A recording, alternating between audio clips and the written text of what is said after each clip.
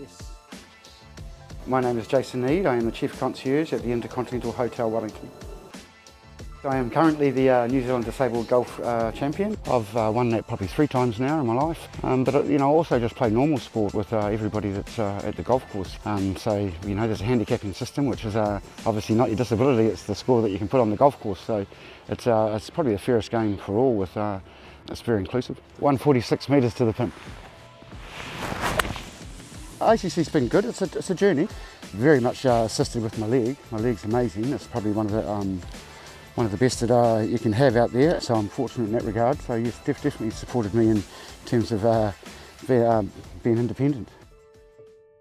Late March in '91, sun was low in the sky. Probably going a little bit too quick maybe on the motorcycle, and failed to make the corner, and ended up looking at a lamppost and ducked, and was really fortunate to do that because it probably saved my life. And here I am 32 years later, enjoying life to the best that I possibly can. As my boxing trainer once said to me when I was a junior and not feeling it in the gym, he said, "You're a long time dead, son, so you've got to give it the best you possibly can." I've twice been lucky enough to win the HM Concierge of the Year for Australasia. Yeah, it's been an interesting journey, my journey here of 23 years this year. I've had many guests over the years that I've known for the last 20 years that it might be just as frequently as last year or this year or the year before. Said, "Oh, Jason, you've got a bit of a limp. And, you know, you're right." And I said, "Yeah, I'm okay." I said, "I've got an above knee amputation." And they said, "No." So yeah, I mean, I guess that still means I'm doing something well, and that happens a lot.